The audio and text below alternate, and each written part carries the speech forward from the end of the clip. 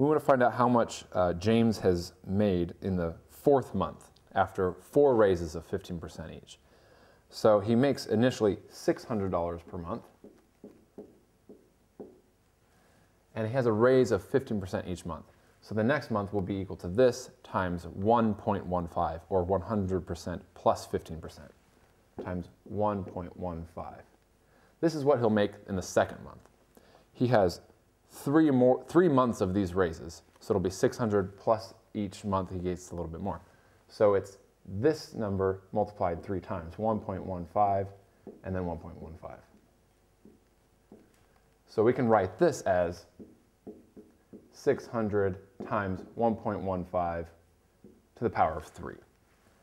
This is equal to $912.50.